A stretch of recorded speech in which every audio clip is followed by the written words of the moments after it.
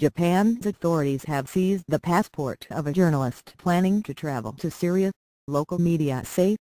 It was necessary to confiscate Yuichi Sugimoto's passport in order to protect his life, the authorities said.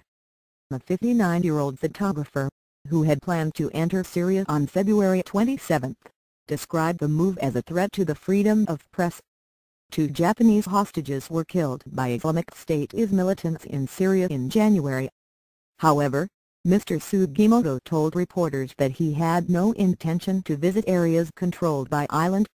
It is said to be the first time the Japanese government has taken such a step. The Foreign Ministry says it is in accordance with a provision in the country's passport law that allows the confiscation in order to protect the passport holder's life. Mr. Sugimoto, who has covered conflict zones in Iraq and Syria before, insists he has always taken precautions and retreated when in danger. "What happens to my freedom to travel and freedom of the press?" he told the Japanese paper Asahi Shimbun.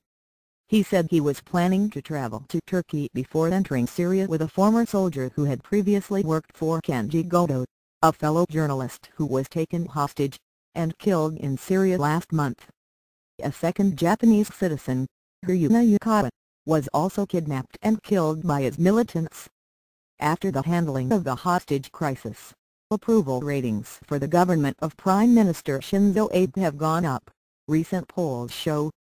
2 separate surveys conducted by the Yomiuri newspaper and Japan's news agency Kyodo indicate that up to 60% of people approved of the way the government dealt with the crisis.